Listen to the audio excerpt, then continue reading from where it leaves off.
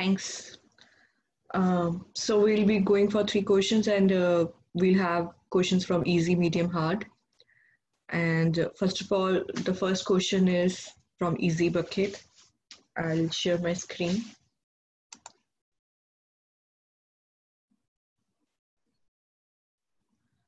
Let me check.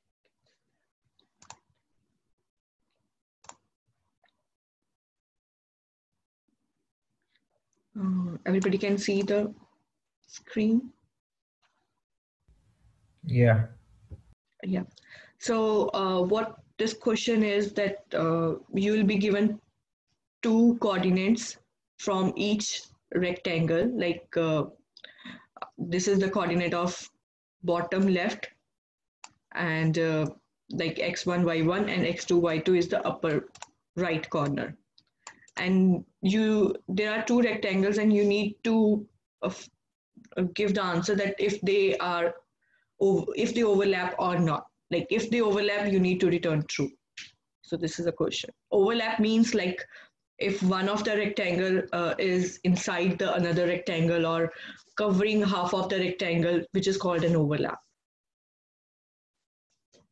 And one more thing, if it is also mentioned that that 2 rectangles that only touch at the corner or edges do not have overlap. Like if they have if they are on a like if their coordinates are equal as well, like other coordinates to another rectangle or coordinates, then also they are not overlapping.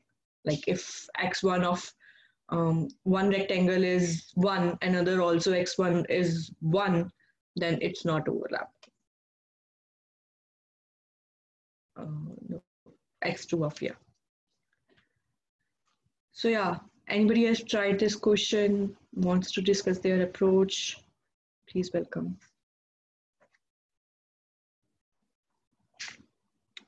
Anyone?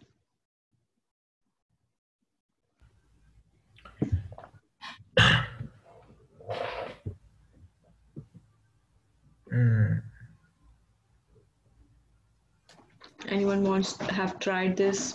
Any brute force? Yeah, I tried it. So it was pretty simple. Like we just have to check if one rectangle is overlapping other by just checking that one rectangle is like on the right of that rectangle, on the left, or the above or below. If this 4 condition happens, then they does not overlap, else it will overlap. Yeah, I have also worked on this approach. Even I have written the code on this one only. So which is basically checking the condition of if they are not overlapping, which is true, otherwise it will be false. And like they'll be, otherwise it would be true. So anyone else can share any different approach? My approach is to reduce it to a single, a single dimension. To say, suppose we have 2 lines, and to see that 2 lines overlap or not, because the rectangle is like 2 dimension, right? So we should check, both the horizontal dimension if that overlap, or the vertical dimension is overlap. So kind of reduce it to a single line. So you are making a single line of all the coordinates, or just the first coordinates of both the rectangles and the second coordinates of both the rectangles in the different lines? Yes.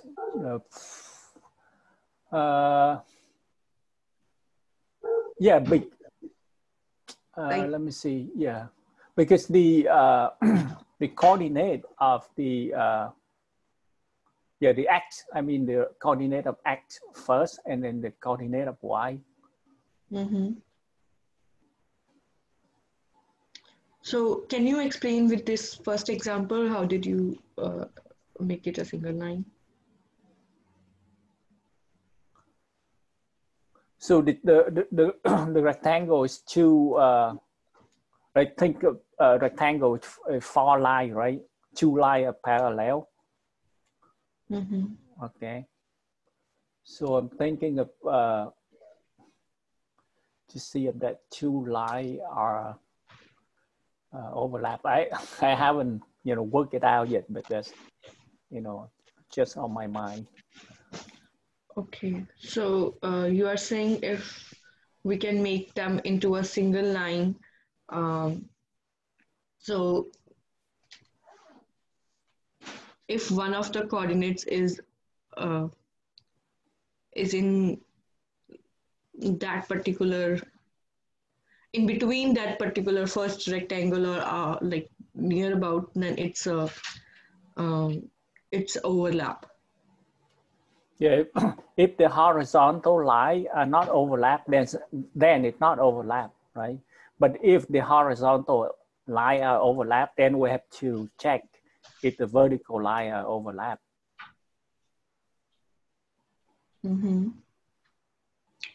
Okay. Yeah, that's also sounds interesting. I haven't heard about that. Like, think about this kind of thing. We can try somehow. Anybody else who wants to share any thoughts on this Uh, particular? One approach that I tried was like find the center of both the rectangles and the distance between both those rectangles. Like the distance should be like less than the sum of half of length of one side if they are to overlap on the x-axis. So the distance between the center of two rectangles will be like half of length of one rectangle plus half of length of the second rectangle. Like if the distance is greater than this, then they are not overlapping on the x-axis. Similarly, the distance between the centers is less than like the half of the breadth of first rectangle and half of the breadth of second rectangle, then they're overlapping. Interesting. Yeah, that's interesting. Can you explain on the whiteboard or Just a second. hello? Yeah. Do you want to explain on the whiteboard your approach? That sounds very interesting. Can you just draw? I don't have actually a laptop with me right now, but if you'll draw with me, I'll show you. Like I'll kind of walk you through with it, so that others can also visualize it. If Sure. that's okay. Let me share. Okay. Can you see the whiteboard? Yeah. Okay.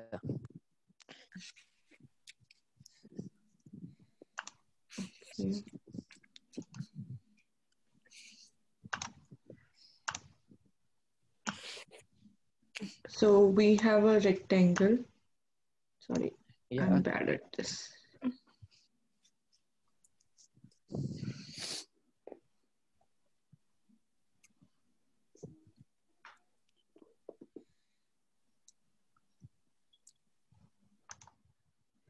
So like we have a rectangle of one rectangle.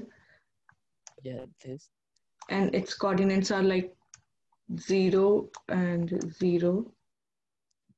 And this is 2 and 2. Yeah. Yeah. So you are finding the midpoint of this this Yeah. particular point. Okay, Yeah. so we have a midpoint like maybe 1, 1. Yeah. 1, 1 will be the midpoint of this rectangle. Yeah.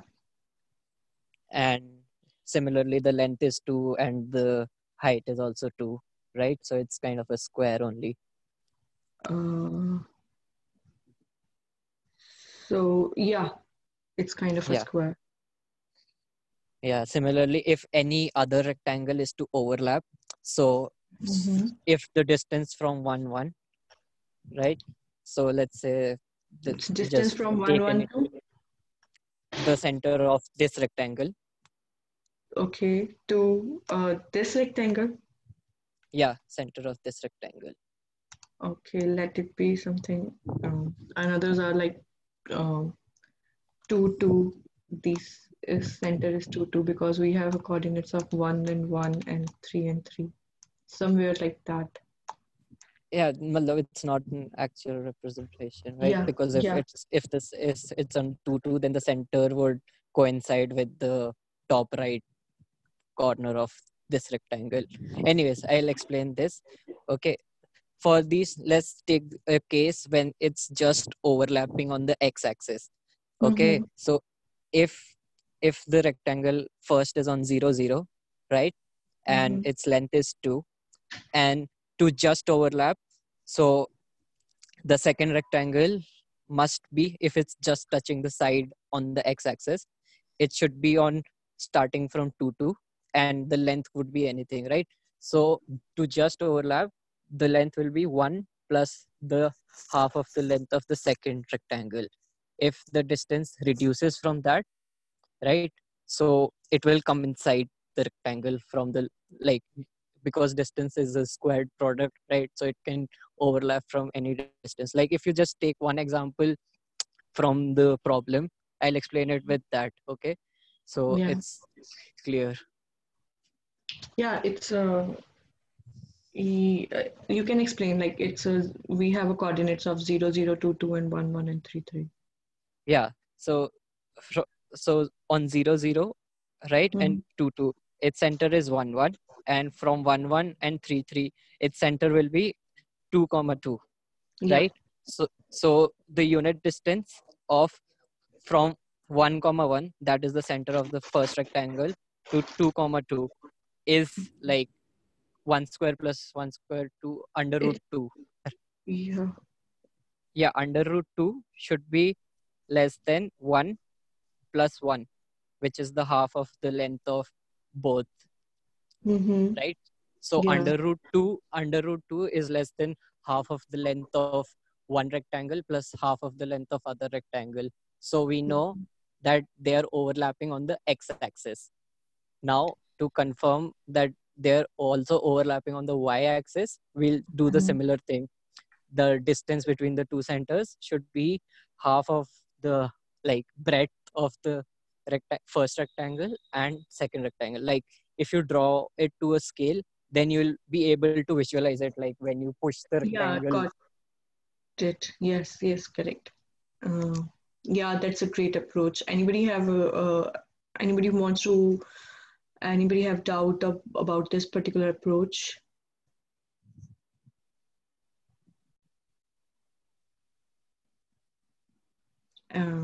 So it seems like this is a good approach. And what's the complexity for this particular thing? So this is like a constant, like you're just doing just calculations only. So Yeah. the main complexity is like how the square root is implemented in the language, Mm-hmm. because like Mm-hmm. the Mm-hmm. distance between two points you can easily find by the distance formula. So that's x2 minus x1 plus y2 minus y1, like squared and under root. So the main complexity comes like that is, I guess, I don't know, it's a constant only in most languages, but if we're really going into details, so I think it would be a log Yeah, the complexity. complexity, I think in this particular problem, we know the coordinates. We just need to do some Yeah, calculation to find out the, I yeah. think So there is no memory issue and no, I think we are not taking any, in all the approaches, I think the other approach also, yeah, it's not taking, everything would be constant only. Yeah. yeah. One one thing, It would be this log and I problem. case because we are calculating the square root, and square root costs log and time complexity. What I think. Yeah, Sorry? one thing I can see, it could be have this could be error in this problem is because it could produce the floating point, right? And with the floating point, when it go into like precision, so the distance is very very close. We we might not be we might think it overlap, but it not overlap. Mm-hmm. That's a good point. Yeah. Uh, did you try Ronak for any other like if their coordinates are matching or some other test case? Actually, it passed on lead code, so that's why I thought about this, because this is kind of like how we detect collisions between rectangles in games. Like, so that's how I got the idea. But yeah, I agree with the floating point error, but because those are like, if like it's on the only very like very uncommon in cases of irrational numbers only, when the floating point is actually rounded off. So in that case only, it was, I think the input size was also not that constrained, I guess. So this approach worked, I guess. That's why. Mm-hmm. Okay. You can also just compare the square of your, don't convert into a square root. Just Yeah, convert the yeah, other side. yeah. We can avoid that problem as well. Like we can just square the distance, and then we can get rid of getting the square. So Yeah. Yeah, just be careful of out of bound. Like maybe your integer now is not able to hold that. I don't know the test case, but if you handle that, then this will work. Yeah, that would work. so you can Thank also you can modify this approach to just find the distance. Like it can be like, if you find the center point of both the rectangles, you can find the distance, because we're checking only on the x-axis for the current. You don't actually need the distance vector. You can just find the distance on the x-axis, and that distance should be less. That this property holds that then also. Like if the distance between the two centers on the x-axis is less than half, like, because when you're trying to move the second rectangle away from the first one, so the distance is only increasing on the x-axis, right? If you're separating it on the x-axis, so you can just find like center of x2 minus x1. That will also work on the x-axis distance. You don't need the actual distance vector also to calculate overlaps on individual axes, which the approach, I guess somebody was discussing before me, like to convert it into a single dimension. So Mm-hmm.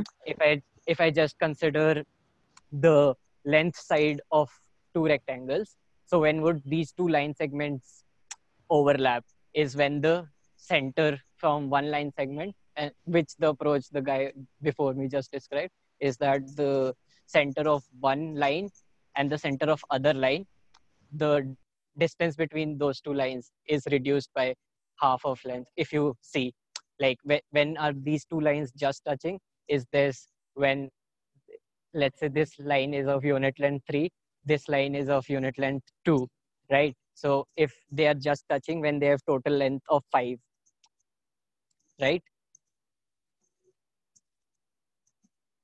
uh Hello. Yeah. Yeah, I think, was that clear, like how I like connected it with the first guy's approach, right? On the single line, how you check overlap. Like Yeah. let's just draw a line segment of, let's say, unit length 2 and 2. When would these overlap? When the distance between those two line segment is less than 2, right? Center. If that's okay. Well, on each axis you can do that to find if they overlap. But that would be a long approach, I would say. Check No, on it's a, the. so you need to find overlap in both the axes, then only they overlap. You, like, that's the point, right? But then you get rid of all those cases, like whether like it's from the left hand side overlapping, or from it's overlapping from the top or bottom. So you check just on the x-axis. Let's say I'll give an example with this only, na? So let's Mhm. say, if, let's say on the x-axis, let's just consider the length part of it. So it's Mhm. from 0 to 2. One line segment is from 0 to 2, and one Mhm. line segment is from 1 to 3, right? Let's Two, now three. move. Yeah. So the midpoint of first line segment is 1, and the midpoint of second line segment is 2. Now, if we try to separate these two line segments, just let's say I just move the one line segment from 1 to 2, right? So the total length would be from 0 to 4, right? So are you getting why we are taking half of the first length of line segment and the half of second line segment? So by this, we will be able to figure out that they overlap on the length axis, like x-axis in this case, and similarly we can do for the y-axis. Yeah, I Okay. think that's a clean approach. Yeah. That's Okay. simple. Yeah. So that sounds to change and Yeah, and simple approach. and you won't have floating point errors as well on this one.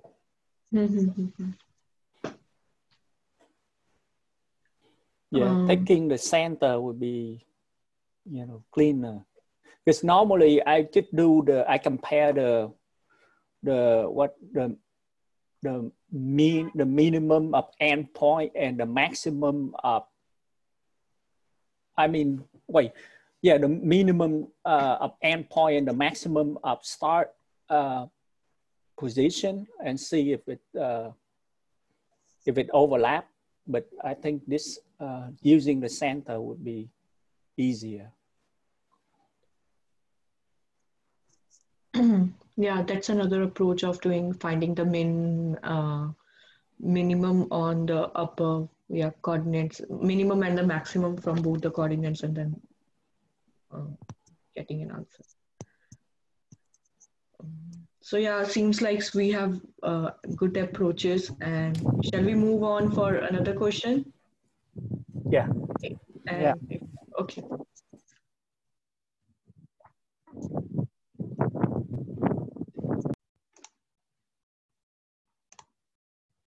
Okay, I'll share my screen for the second question. Okay. Everybody can see my screen for the second question? Is this a second question? Yeah. This is the second question. I think this is the second question. Yeah, single number 2. So for this particular question, we'll be providing an array with element appears 3 times except for one element, and we need to find the one element which appeared as 1 time.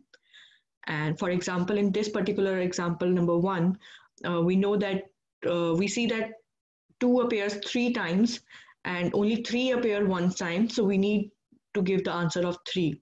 Similarly, in example 2, 0 and 1 are appeared 3 times and 99 appeared 1 time, so the answer is only 99. And the main point of this solving equation is to solve in a linear runtime and without using an extra memory. Anybody have tried this approach? Starting with the simple approach, then we should move on with I think, for the complex ones.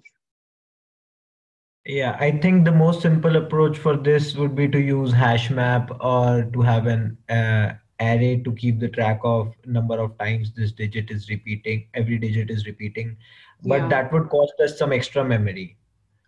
So yeah, to eliminate that, I think, if here it is given every element appears 3 times exactly. But if there would have been something like it appears 2 times, so we could use Boolean algebra and we can XOR all the elements. Yes, so that's a bitwise approach. Yeah, in the bitwise approach, and in that case we'll be only left with the element that's appearing once, and the elements that are appearing twice will get 0 after XORing. But for 2 elements, it can be easily done. But for the 3 elements, if you need to find the 3 elements, I think there is some other approach. Also, I've seen the set approach also. Like the set approach was also good. If nobody is having anything in their mind, the set approach also works, but not in this case.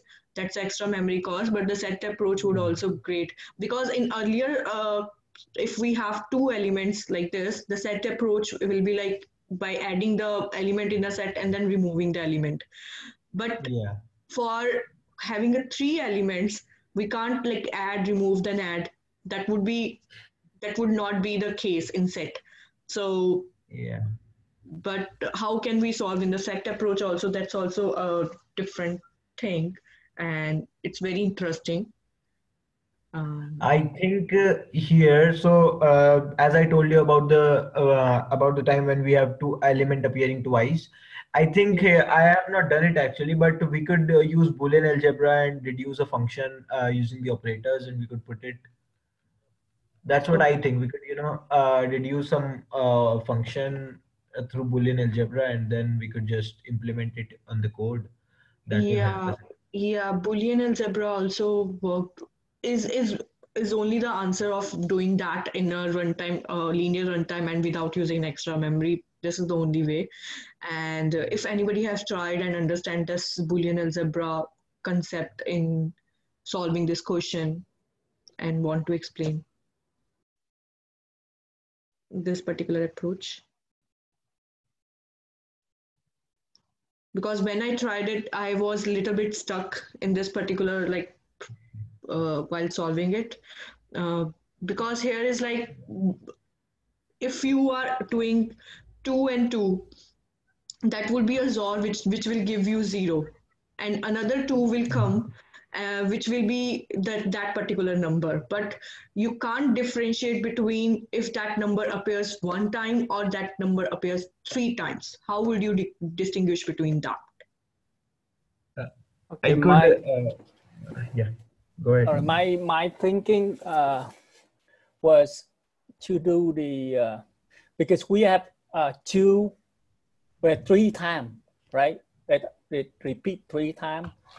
So if we run the exclusive OR, we run the first time exclusive OR to all the element, then what we have left over is all the unique number, right? So for example, on example 1, and if we run exclusive OR on each element, then we get the result we get will be 3 and 2 only. We'll get 1 as the result of Yeah. But XOR we need to give only one result. Yes. So now I'm thinking if we run it one more time, no, it doesn't work. Yeah.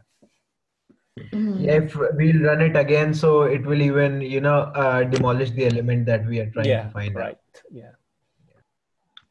Yeah. I think we could make a truth table for that and just solve it using the gates. I am trying it on the notebook right now, actually. Anybody have answer on this particular question? So what if we, we are given there are 3 elements and then there is 1 element, right? Some of them are repeated 3 times, some of them repeated, there's exactly once, right? So can we try, converting these numbers into Boolean and see how each of the position of bit compares to each other? Can we try any of Like the after doing a combination? XOR? No, just first we convert them into binary. Just try to see the relation between the bits. That's actually what we are even thinking is almost the same. But if we'll be converting into binary, I don't think it's going to help because, that will even increase our runtime. We'll need to I'm not check talking every about element. converting to binary. I'm just giving you a hint on how you can approach it. I'm not giving you a solution. I'm just giving you an idea to think about in a different way. So Okay, like we are trying to say that if we can convert these two into any binary number, like this is a binary number into a binary number, and if we're doing an XOR, then the answer would be 0. First case, So two XOR 2 will be 0, and then if no, another 2 let's would not talk appear. about XOR here. Let's not talk Yeah. about XOR or any operation right now. That's what I'm saying. So let's first just, okay, let me share my screen. Sure. I'll stop sharing.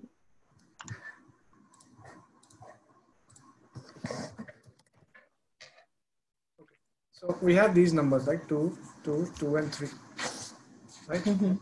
Let's first of all forget about what operation we have to use. Okay, let's just compare these into binary, right? This is 2, this is 2, this is 2, and this is 3. Now, looking at individual bits, can you relate it to the question? So in the question we are given 3 of the numbers are same and only one is different.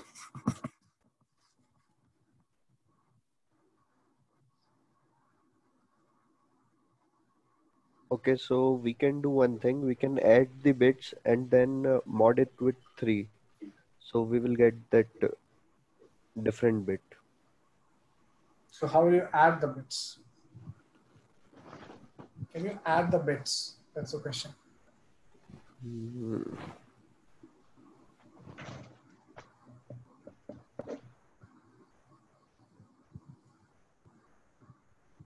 Your approach is not wrong. I'm just saying, how will you add the bits?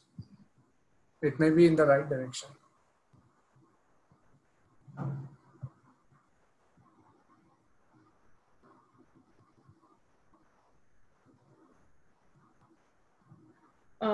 If we take some another bit to add it. Okay, let's make these 3 numbers something else, which is 1, 1, 1. Which is around 6, right? And let's make it. I can make it either 3. Let's keep it 3.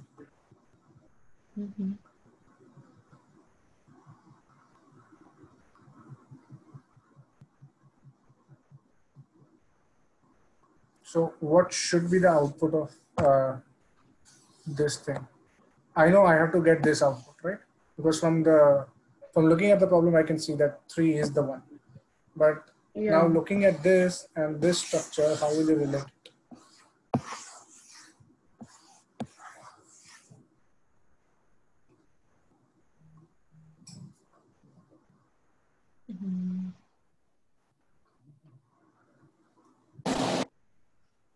Can you see for the numbers which are same, they will have the same bit position? Yes, they will. Right? And the one which is different, it may or may not have a different one, right? Because like in the second column, you are not sure because it's same as what they are expecting. And we are given that there are numbers which are repeated 3 times and there's 1. So can we make like there will be always 3n plus 1 bits in the end in every column or every position? Yeah. And your n is? Number of elements. Or rather, it's any number x. So 3n plus 1 will be equal to total number of elements. Like we have a 2 and 3. 2 is an element which appeared 3 times. Yes, so n will be 3. No, n will be 1. N will be 1. So I can make a one group of 3 elements which is same. Here I can make one group of 3 elements which are same. Here I can make one group which is of 3. And if suppose there's another element which is repeating, like 5, 5, 5, they will always have this same like repeated character. So I can make another group of same elements. Right? So the approach initially, like someone said, I can take number of 1 suppose here, and then mod them with 3 and see if they are the, so that will always be either 0 or 1 because the formula is of format 3n plus 1. And if I do 3n plus 1 modulo division 3, it will always be 1, right? Because 3n will directly divide itself by 3 and it will be, nullified, and 1 will remain, it will give you the mod as 1. Right? So essentially what you're doing is just going to each bit index, summing up how many 1s are there. right? You can either take ones or zeros or whatever you want to take. You just have to count whatever groups you can create. So suppose you can create 4 ones and 3 zeros, right? One of the entire sum has to be in the 3n plus 1 format, right? That's what the problem says. So if this is ones and this is zeros, so 0 cannot be in the answer because there are only 3 ways I can, there's only one group I can create, right? And for 1, there's one group I can create and there's still one left. So that definitely means this 1 is coming from the remaining one. So I can put 1 in the answer. And this way I can go to each bit position and calculate what will be the bit answer in my answer, bit value in my answer. And that will give you the final result.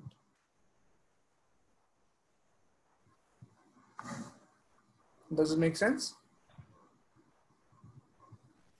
Yeah. Okay. And from the time perspective, you always know that integer has 32 bits.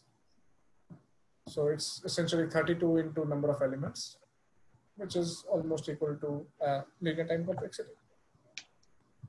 Mm-hmm. Puneet, do you have any idea where we can see this kind of working? Because I am a bit confused of doing in a bit manipulation thing. So if you can guide any. Do you mean a working program or the video or something? I will have to check. I'll have Okay. to check. I don't know if there's any video, but if I find anything, I'll post it on the Slack. Sure, thank you. Because working in this complex one is like this is a bit complexity thinking. I can share my program. Sorry, Okay. I can share my program where I have individual steps and SOPs printed to just get an idea about how each step result changes. Okay. That might help, but I'm not sure. I'll share. I'll try to find something which you can get, kind of visualization. Yeah, that would be really helpful. I have a question. So this is about 3. Like we have a 3 numbers and you need to find a 1.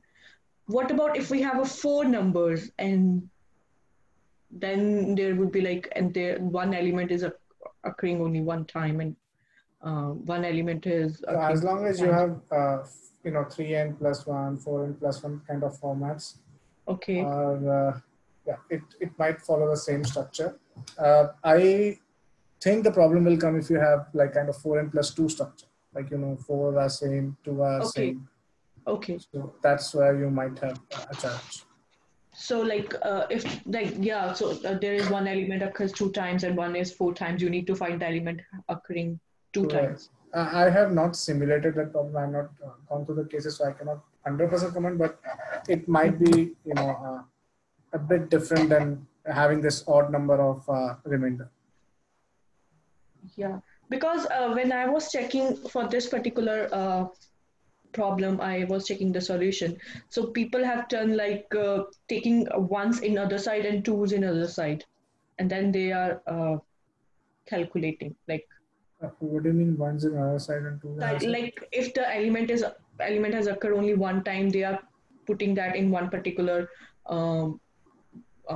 making it that in one particular variable or a group, and if they occur 2 times, they put in that particular group, and then they are doing some negation size or something. I have no idea about it, but I'll have to check. If you could just share some, link where that's the solution, I can take a look. Actually, it's in a solution only.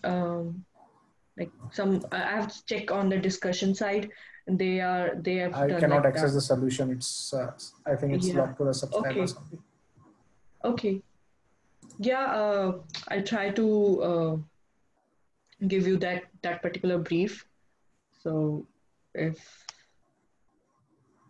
whenever you want, and yeah, so anybody have any doubt on this approach and wants to discuss or any kind of problem?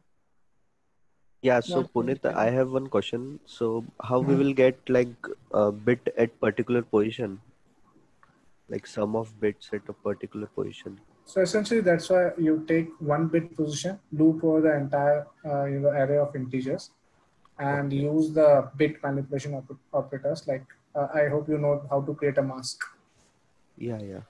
right? So you can do a mask, create a mask for that position, and it with that, and you'll get whether that number is the bit set is 1 or 0, and just keep a simple counter that you are able to get the number which is greater than 0, which is not equal to 0. If the bit set is 0, the entire number will become 0. If it's not set to 0, you'll get something else, right? And then you can just have a simple counter for it. Okay.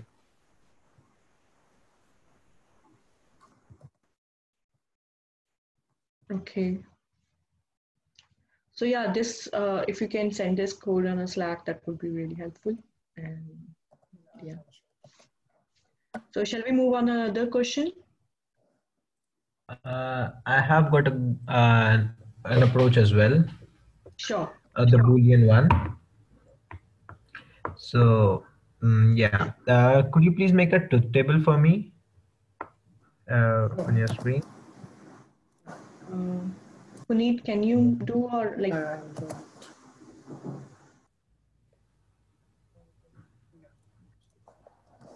yeah, go ahead. What Yeah. do you want me to create? Yeah. Actually, could you please make a truth table for 3 elements with and one output?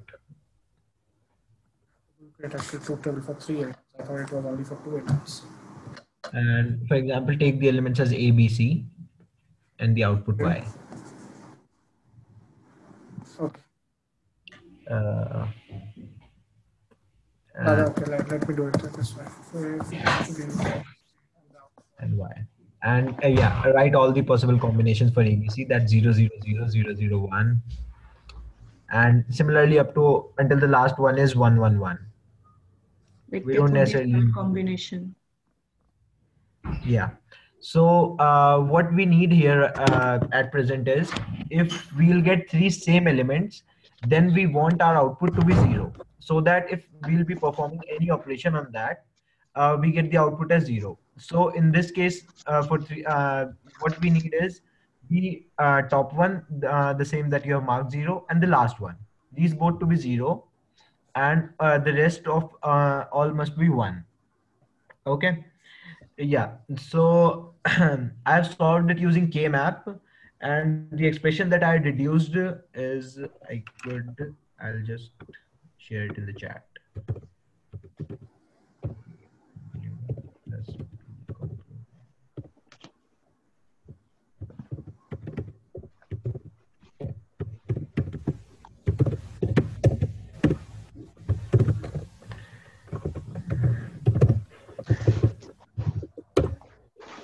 Yeah, so I shared the expression that I deduced using K-map for this on chat.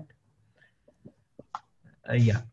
So if we take 3 elements at first of the array, and then we go on adding each element afterwards and perform this operation to it, I guess it will be helpful for us as we'll get 0 in the last.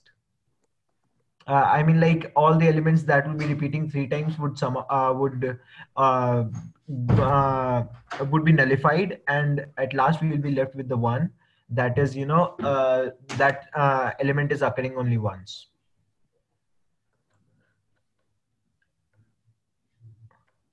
I, uh, So how it is helpful in solving in a real term problems? Like this is a truth table of.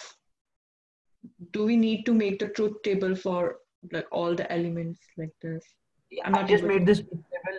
Yeah, I just made this truth table to find this expression only, Okay. the one that is written on the right. Actually, the way we were XORing, that was even reduced from some truth table, and we have that as a simplified version for 2 elements occurring, for So an element occurring twice. So basically, what he's done is he's made another operation instead of an XOR operation with this expression. So what will happen is it will eliminate all triplets, like XOR eliminates all, like when XOR eliminates if 2 bits are same, right? So XOR eliminates those elements. So if we make this, if this was an operation in a programming language, like what XOR does is, so it will eliminate all the triplets in our array. So that's why he's made this truth table, if I'm right. Is that correct? Yeah. Yeah. In the So if similar way, we, yeah. So if we yeah. apply this Oh, operation on our array, we'll be only left with the element which is like not occurring thrice. So that's what we'll be left with. Yeah. And your A, B, we C just try over to here. simulate like, if you have these numbers 2, and 3, how will this? How Yeah. will you implement this logic on the numbers? I just want to understand that. Actually, at first I'll take the first three elements and Okay, I'll take apply this. this logic. Yeah. Mm-hmm. I'll apply this logic on it. Okay. And then I'll be like, what I'll be doing is like, first of all, I thought I considered like ABC as 2, 2, and 2. So for the next time, what I'll be doing is I'll be taking three. I'll be taking A and B as two. No, sorry. Uh, I'm a bit confused here. So But here you will deduce one result, right?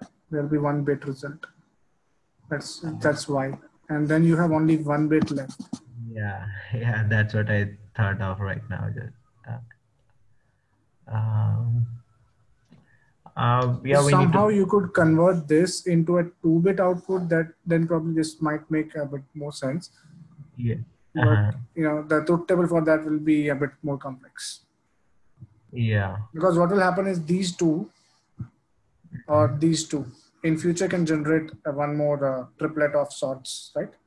Because Yeah. now if these two, there's one more, and these one, even these two, they can generate one more triplet. Yeah. Got it. So converting this into a truth table into The two output of bit. 2 will be a bit challenging. Yeah. Yeah, but nice approach of thinking, to create this a new operator. Although it might have worked if we could have easily converted this 3 variable into a 2 variable one. Yeah. I'll definitely do it and share it on Slack. Sure. Okay. Anyone wants to discuss about this further or any other approach?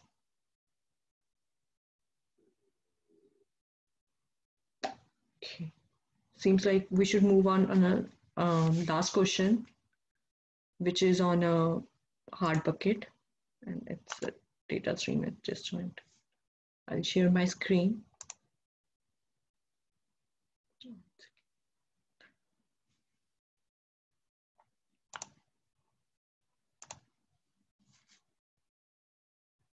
Okay, can you see my screen? Yeah. For the hard one. So this question is about the data stream as disjoint intervals. Like will be providing the data stream of the numbers, and we need to make them as a disjoint interval. So what do you mean by a disjoint? Is like if the number is like having the difference of only one, like then it Is should this come the in a same one set. question? Yeah, sorry to interrupt, but is this the same question? It's the last question. Yeah, data stream as disjoint intervals.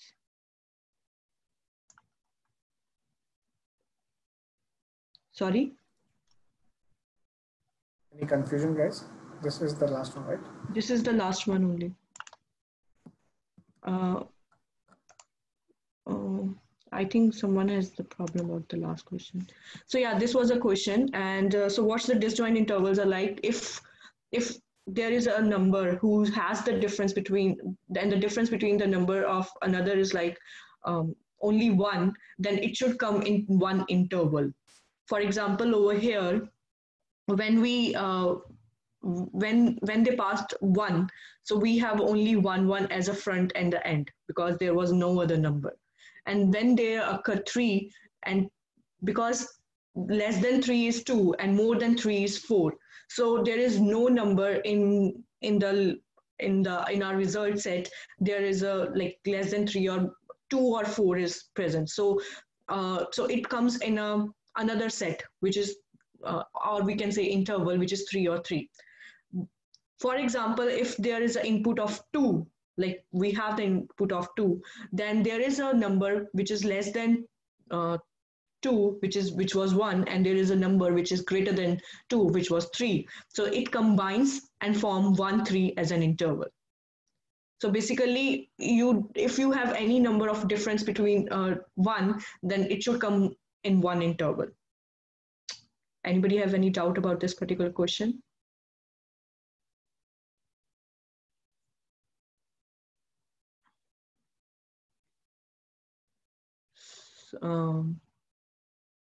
Any discussion on this particular problem, or anyone haven't understood about this, what we are doing over here? Okay, so yeah, any thoughts about how to solve this particular problem? So, and the other thing is we need to give them in a sorted manner.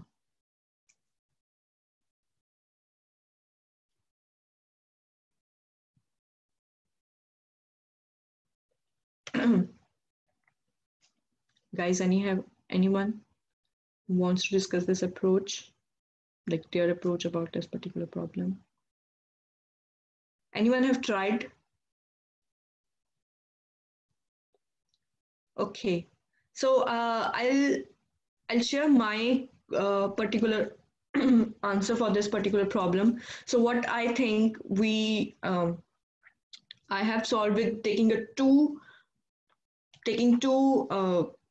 dictionaries, where in one dictionary I can use the starting index, and the other is like ending, storing the ending values.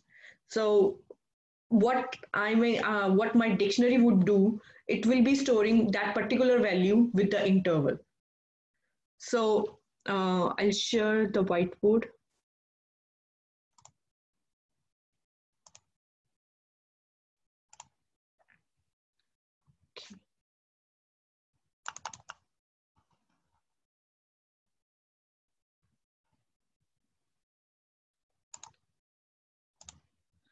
Okay, so for example, I have a one which is like a start map, and what it is doing, its key would be my value, for example here 1, and its interval would be, its value would be the interval, and another is the end map, which is also storing the same,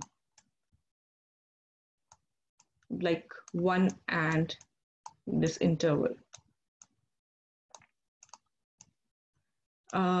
So like if there is no, if my start and end map is empty, I'll be storing these numbers. But if if they are not empty and my another number occurs is like 3, I would check in my start map if there is a 3 value in it.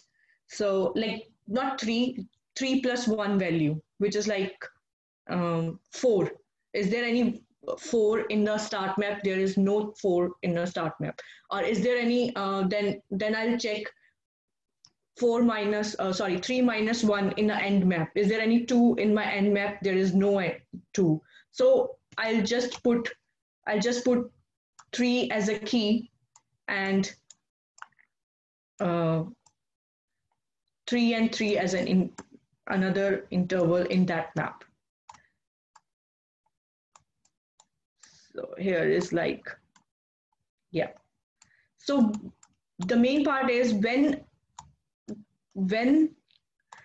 2 comes, then I'll check my first set, and I'll see if there is any less than in this particular map. I'll check if 2 plus 3 is present.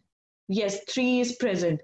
So now I'll take this particular value because I want, and this will be my new end. So my new end is 3, and I'll remove this particular value, all the my values from my start map. So because I need the end of it, my because I am checking value plus one. Value plus one means I am checking the upper limit of it.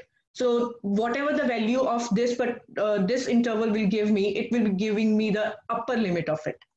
Similarly, if I check from this map, I'm value minus one, I'll get one from it, and I'll remove this one, and I'll take the lower limit for that, which will be my start. So now my new start is one. So now I got my new, and I'll remove this from this map. So now my start is this and my end is this. My new interval is 1, 3.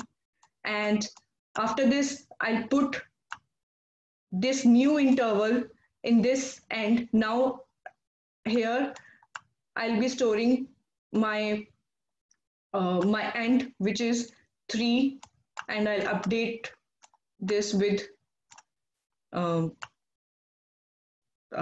comma 3. And here I'll update my 1 because 1 was already there, but I need to update with 1 comma 3.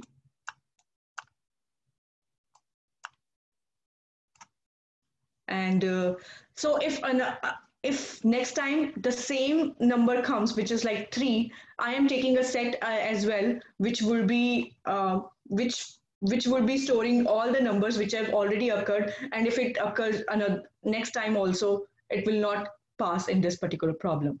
And when there is a method get intervals, it will directly give me, I'll call this start map in a sorted way, and it will directly give me this 1, 3 as an answer. Anybody who haven't understand this? What if we have a series of increasing numbers, all with a difference of two, right? So this array will keep going, right? So if there is a difference of 2, then they are not in a disjoint. If there's a difference of 2, they are in different disjoint sets, right? Yes, because they're not in the same disjoint set. Yeah, because there should be only difference of 1. For example, over here, if next time 5 comes, 5 should be in next set, not in this interval. It should be in next interval. Let's take an example like 1, 6, 3, 2, and 4. 1, 6, 3, 3, 2, 4, and 5. 4 and 5. So this will be our first. So our interval is 1 and 1. And next time 6 comes, our interval will be 6, 6. Right. Then 3 comes next. The next time is 3, 3. And where will you insert this 3, 3? Sorry, it's in the next. Is it the last? It will be the last element of the array, right? Okay. So it will be the last, but when I am storing in a map, so next time I'm storing in a map and sort in, and when I'll return, I'll be returning in a sorted manner. So That's 1, okay. 1 would let's come continue. first, and 3, 3 would come afterwards. Sorry. Right. Let's continue on. Yeah. Then if 2 comes, then this would combine. These two subsets will combine, and it will be forming 1, 3. And how will you identify whether 2 is kind of a middle element between these? So this particular thing is solving will help me in getting this, because if you see last time I explained this particular method of when I get 1, 1 and 3, 3, and I separate it out. When I get 2, I did the manipulation in my start and the end map to get 1, 3. Shall I explain it again?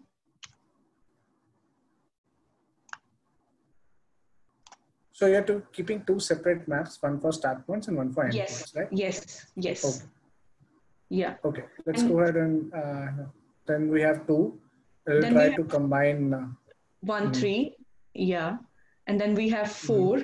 Then it will be like it will be forming 1, 4 over here. And if next time is 5, then next time is 5, we have an upper limit of 5, which is 6, and the lower limit of 5, which is 4. So we'll be, and the whole set will be combined, and it will be forming 1, 6 as an answer. Okay. Yeah. And So then at the end, when you have to return, you will actually take all the hash elements and sort it out, right? Yes. So all the elements, which, and it will be on the basis of their values. So it will be returning.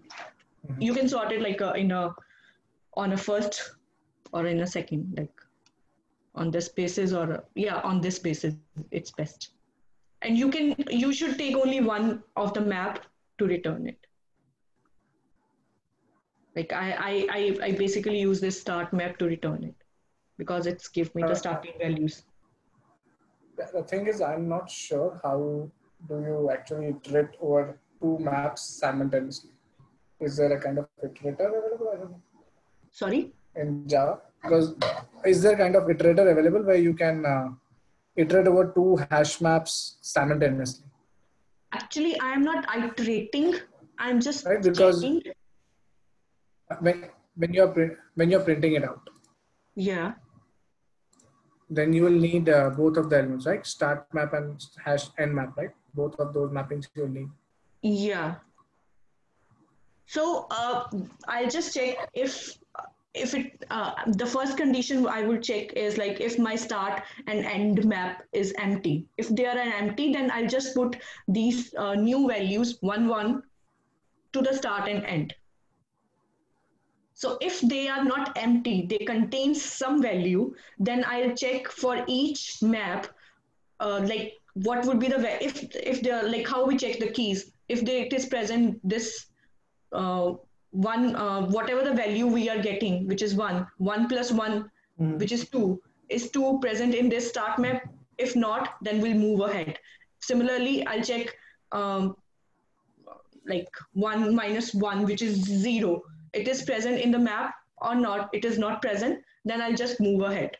And I'll just pass whatever the value I get, I'll just pass it as it is. With the key of this and the interval is this. But if we are having some values, like if there were presence of some, for example, I get 2, and there is a and 3 is present in both the intervals, both the maps, sorry. So then I'll do the manipulation of this by getting the end value, upper limit of the 3 and the lower limit from the end map, and then take my new start and end, and update in both the maps. Yep. There is another approach, like taking a heap. There's another approach of heap also. Anybody wants to discuss about that approach if they haven't tried it or something? I don't know about heap, but I tried it using the binary search tree. Yes. Oh. Who said yes? Sorry. Yeah, I think we can do with the heap also. Okay. Do you want to discuss that approach? Yes, so I think the approach is simple. When you have add, you will keep on adding intervals in the heap.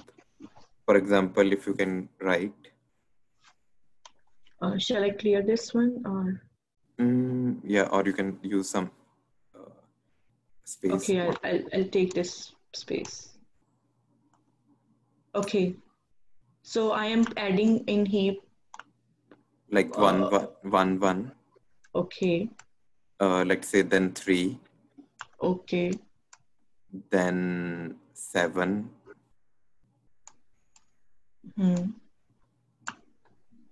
And then let's say we have 2. Okay. And then we'll do, this will be a min heap. Mhm. and then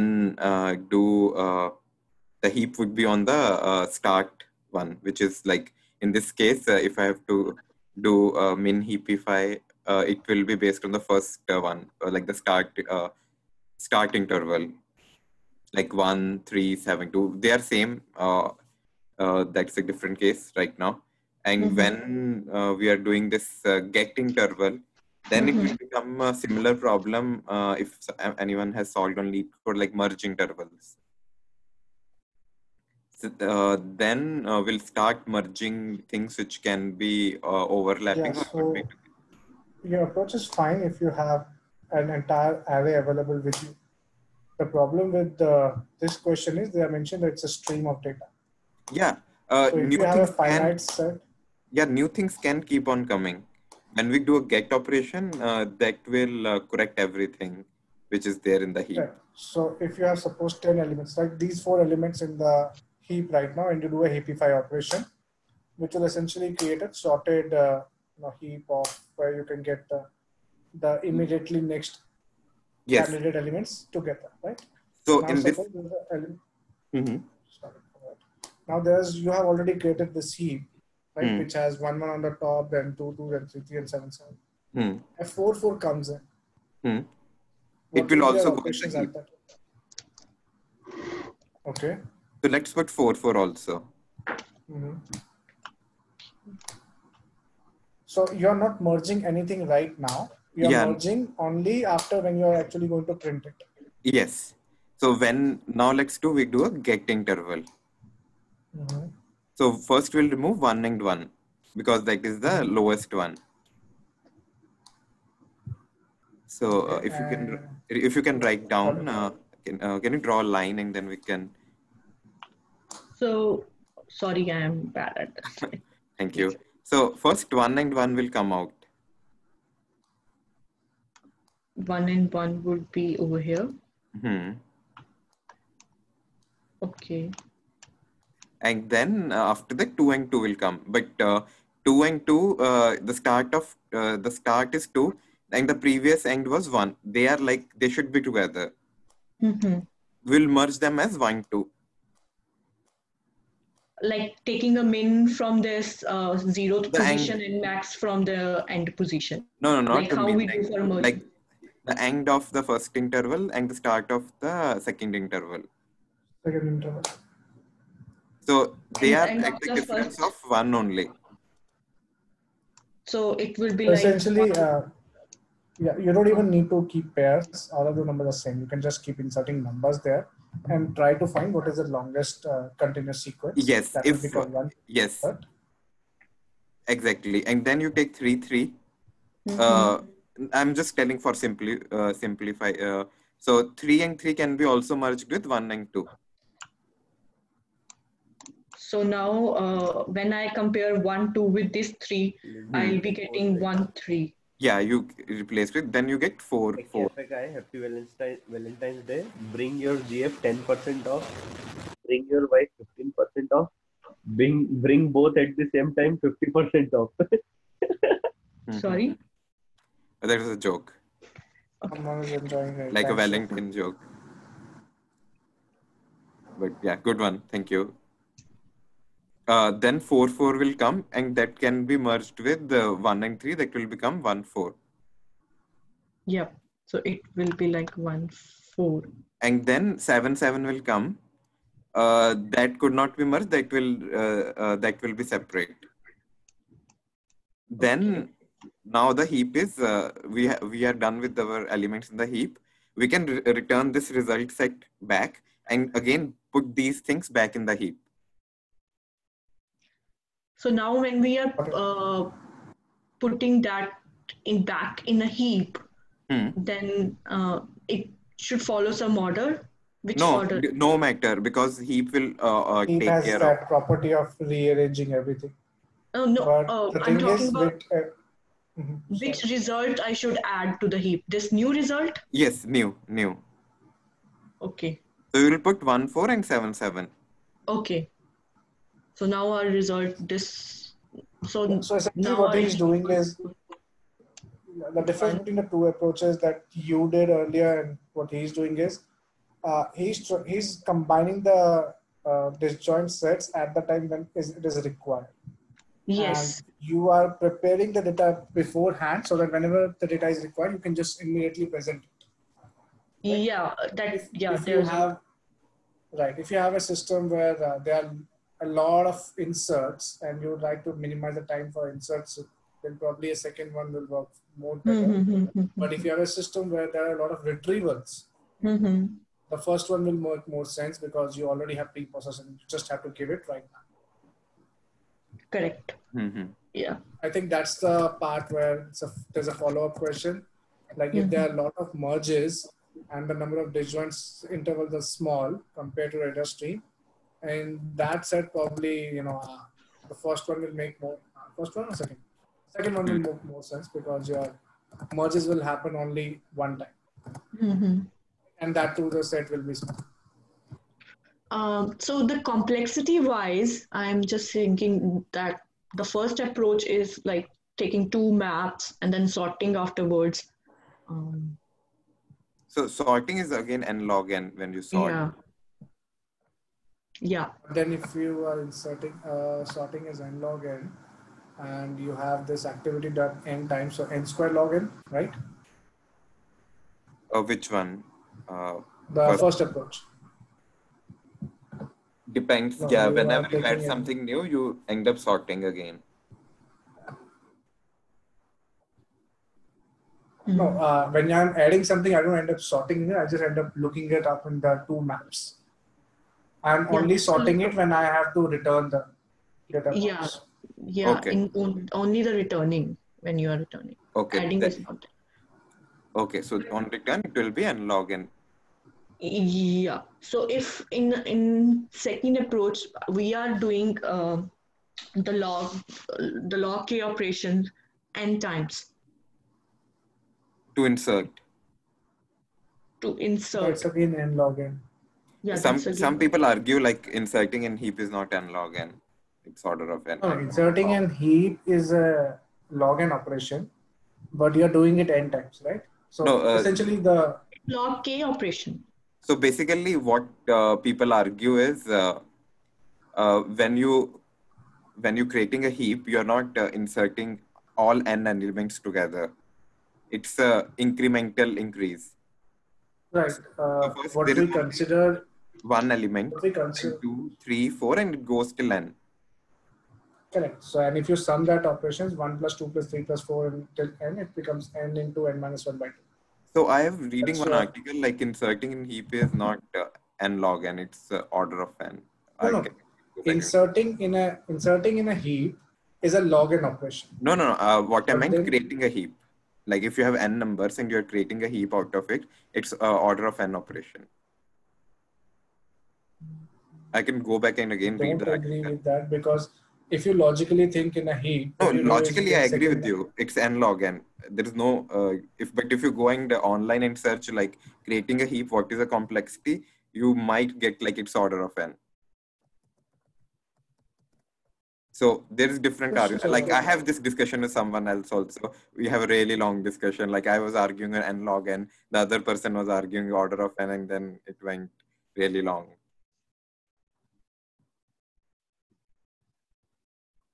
Yeah, logically it makes n log n, but I can see one article which says it can be. Yeah, there's a white paper which has some partitioning and everything which can implement this as in n time. Yes. So, but let's for simplicity's sake, have it like n log n. Yeah, for n log n. That's the normal approach. Yeah. And one approach I think but that was insertion. For retrieval, again, it will be like you're removing all the elements at order of n, and again putting the merge. So again, the retrieval, it would be n log n in both insertion and retrieval. Yeah. Yep. So one other thing is like either you can take a tree map also. So which would be adding in a sorting manner, but inbuilt tree map would be doing that thing only, like sorting in a n-log and whatever the complexity But it has to take. but that could Yeah. be costly also, because then you're sorting at every step. Like if technically we see that. So if you go with the tree map implementation, that's internally a AVL binary managed tree, right? So it's a log n log n way to create that tree. So I think Okay. Java tree maps are AVL trees. Yeah. Okay, then sounds good. And we have passed our time also. So thank you. And anybody have any questions for this after this, like, or wants to discuss anything? I'll stop my recording as well. I'll stop the recording now.